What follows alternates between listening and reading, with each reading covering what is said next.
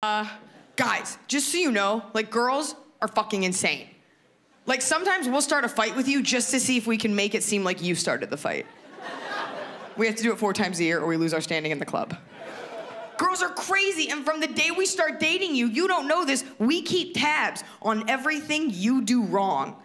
So that if and when we decide to break up with you, because I don't know, the wind changes direction, we can then refer to said list, extrapolate one isolated incident, and use that as the piece de resistance of our breakup masterpiece.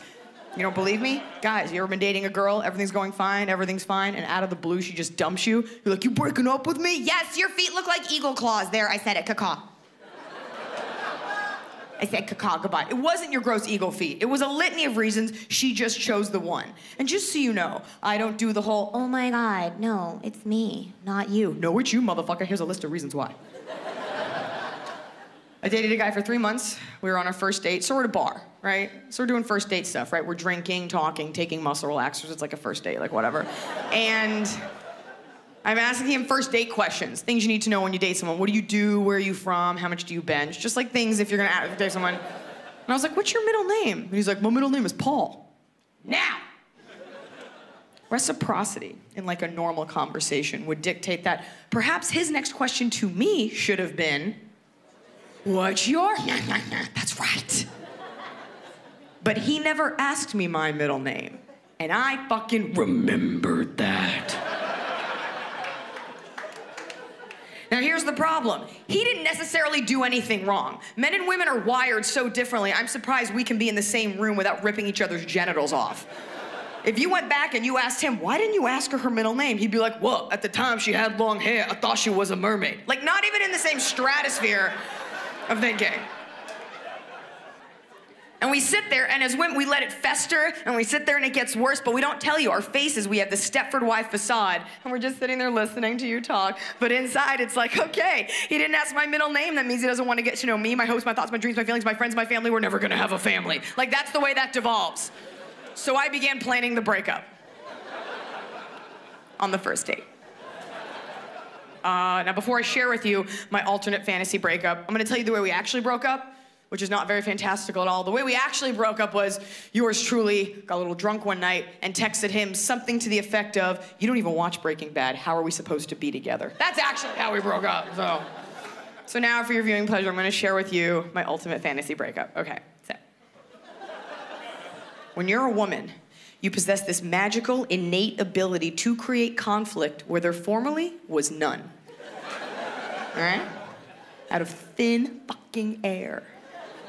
Just pull it out. You could do this show in Las Vegas and get paid for it as like a magic act, like nothing up my sleeve, nothing in my hand. Pff, now there's a fight, motherfucker.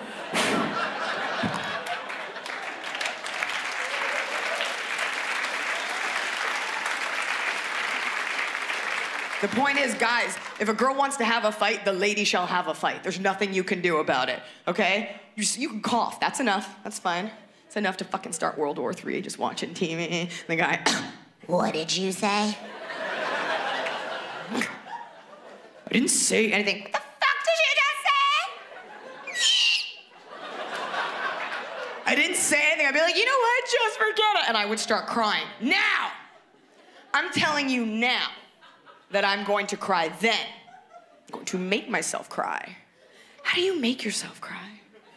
How do you make yourself cry? That seems like a difficult thing to do, right? A lot of actresses get paid a lot of money to make themselves cry. How do you make yourself cry? I'm going to tell you. You take a small pocket knife. I'm just kidding. I would turn around and unbeknownst to him, I would pluck a solitary nose hair. You ever do that? That shit hurts. Real bad.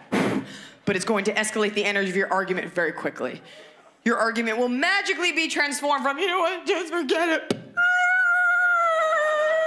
Big tears, okay? You want the kind of tears that girls on The Bachelor cry when they don't get a rose. Those kind of tears. Big tears. By the way, the reason those women are crying isn't because they didn't get a rose. They're crying because they know they can't go back to their jobs as kindergarten teachers now that America knows they're whores. That's why they're crying.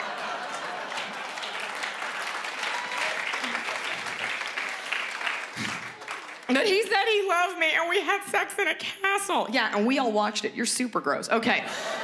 So I'd run outside. I'd be like, forget it. And I'd run outside. And I'd start yelling, I hate you. Why am I yelling? Because I'm angry? I'm not angry. I want the neighbors to come out.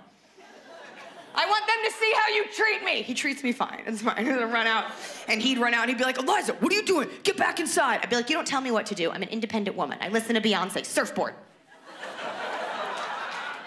He'd be like, why are you so upset? I'd be like, I just feel like we don't even talk anymore. And I just feel like we have fun, but like we don't really know each other. Do you know what I'm saying? Like we spend time, but we don't know each other. Of course we know each other. Of course I know you. Really? What's my middle name?